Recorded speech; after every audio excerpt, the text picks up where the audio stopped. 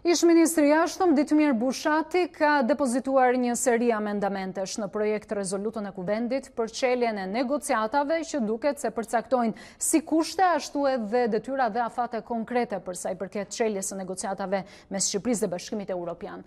Këto propozime janë diskutuar dhe janë miratuar ditën e sotme në Komisionin Kuvendor të Integrimit, por është votuar kundër pika në të cilën flitet për afatin e mbylljes së Reformës Zgjedhore brenda vitit të 2019. Kolegja Elona Gjylmi ka ndjekur mbledhjen e kemi në lidhje të drejt për drejt.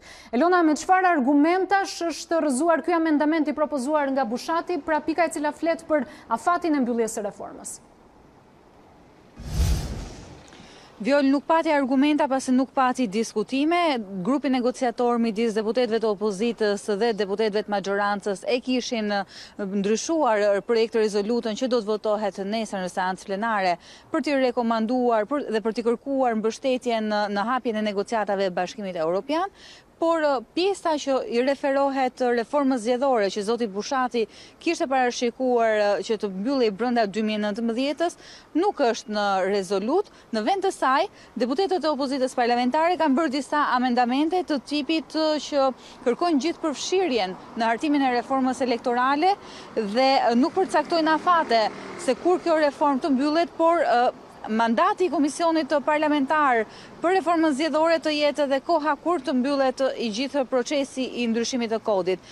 Burimet e A2CNN kanë mësuar se do të kemi një shtyrje tjetër të mandatit të këtij Komisioni të Reformës Elektorale, çka do të thotë që mbetet përtej vitit të 2020 dhe jo 2019, siç kërkonte zoti Bushati. Tjetër ndryshim që i është bërë rezolutës lidhet me kërkesën e Ish-ministrit të Jashtëm që të përcaktohet në këtë rezolutë dhe koha kur qeveria do të bëjë planin e punës për caktimin e burimeve njerëzore. Zoti Bushati kërkonte të detajuar planin e veprimit të qeverisë deri në tetor, se si do të qaset përkundrejt Bashkimit Europian për të lobuar për hapjen e negociatave, por është vendosur që data kur Këshilli i Ministrave duhet paraqes në Kuvend këtë plan pune dhe metodologjia dhe planifikimi i burimeve njerëzore të jetë 31 janari 2020. Pra jepen disa muaj të tjerë kohë qeverisë që të paraqisë të gjithë metodikën se si do të bëhet negocimi dhe qasja për antarësimin dhe hapjen e negociatave. Elona, në tërësi, çfarë mund të themi për rezolutën e cila është miratuar këtë herë? Çfarë ka ndryshe?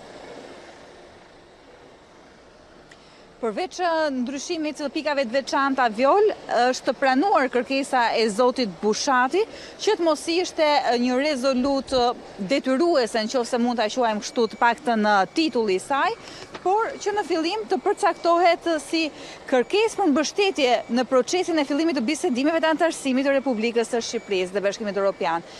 Dje gjatë diskutimeve në Komisionin e Integrimit, amendamentet e Ditmir Bushatit u zhvilluan me dyer të mbyllura, pavarësisht se dokumenti që ai paraqiti u shpërnda më pas për media dhe u sigurua më pas nga mediat, ndërsa sot asgjë nuk u diskutua pasi rezoluta ishte dakorcuar më herët midis grupeve të punës të deputetëve të majorancës dhe atyre të opozitës, pra ishte një mbledhje e shkurtër dhe që përfundoi me votën pro unanime të gjithë ligjvënësve të dy krave. Mirë, unë të falenderoj, ne ishim në komunikim të drejt për drejt nga kryesia e Kuvendit me Elona Gjylmi.